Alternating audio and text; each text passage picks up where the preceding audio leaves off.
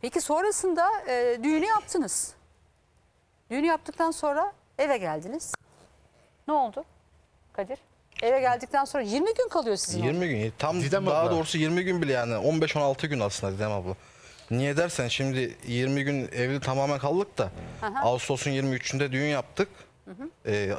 Eylül'ün 5'inde de dedem rahmetli oldu zaten. 9. ayın 5'inde. 9. ayın 5'inde de dedem rahmetli oldu.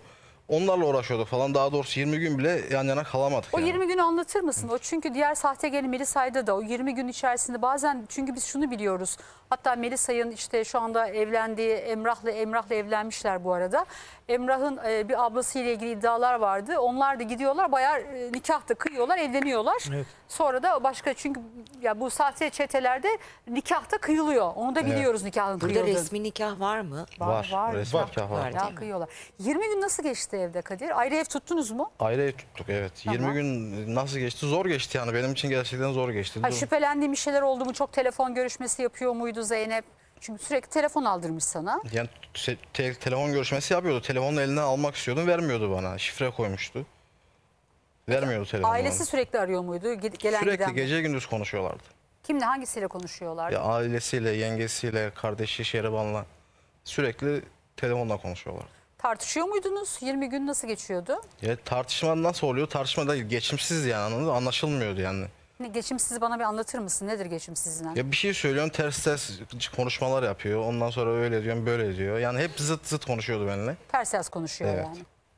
Peki 20 gün sonra bir şey söylüyordunuz Muammer Bey. 20 gün sonrasında ne oldu da evden gitti?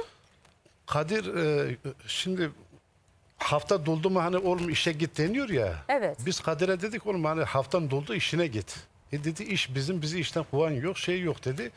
15 gün işe gitmedi Kadir. Evet. Derken 9. ayın 5'inde de babam rahmetli oldu. Tamam. Bunlar bir cumartesi günü pazar günü Kadir'le Zeynep babasının evine gidiyorlar Saracoğlu'na. Tuzağa bak Didem Hanım. Kadir 11'de kalkıyor geliyor. Zeynep diyor ben burada kalacağım diyor bu gece. O geceyi bir dinleyeceğim diye fotoğraflar gelmeye başlamış. Ben size bir göstereyim ha. Ben emin olamadım. Ya bu çok benziyor da. Allah, İstanbul nerede şu anda? Ailesiyle mi beraber? Yok, şu an Konya'da. Konya'dalar. Konya'da olduğunu emin misiniz?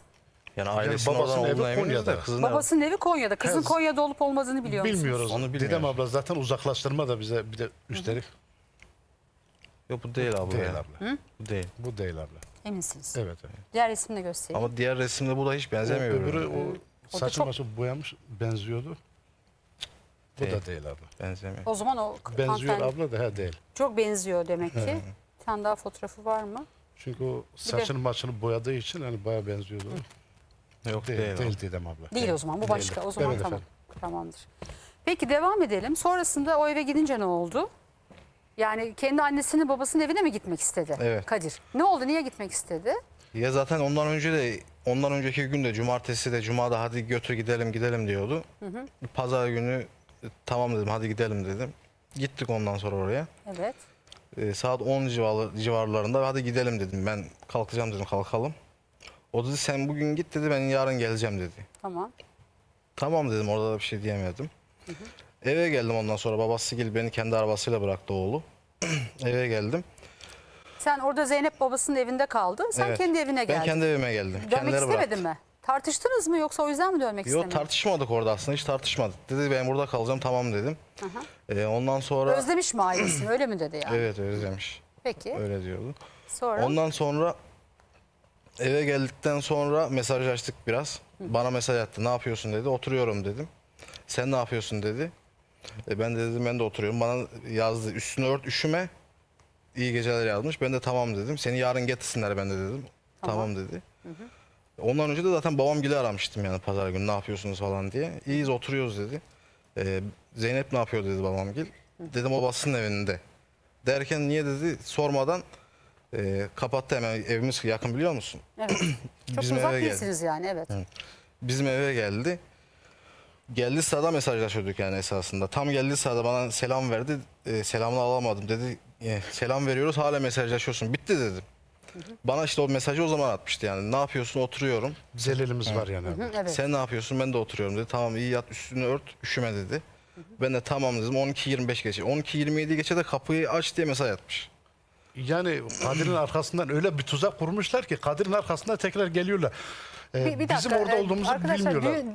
düğün görüntülerini hazırladınız mı? Var mı elinizde?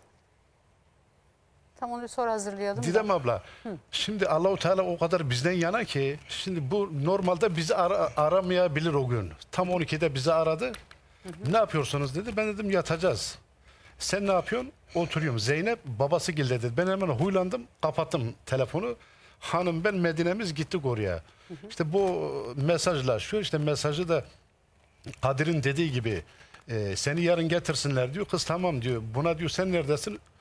Oturuyorum diyor. Üstünü ört, üşüme, yat diyor. Biz 2-3 dakika, hani 5 dakika yok yani biz içerideyiz. 12.25 geçe. Bunlar 12.27 geçe de zil basıyor. Murat Bezirgancı, Coşkun Babası. Bezirgancı, Burak Balık, Şeriban'ın 3. kocası. Madde içer, şey yapar. O Bunlar şeyleri sizin var. iddianız, evet. Zeynep annesi, Zeynep'le annesi direkt yatak odasına girdi. Özür dilerim. Bakar mısınız arkadaşlar? Tamam, evet.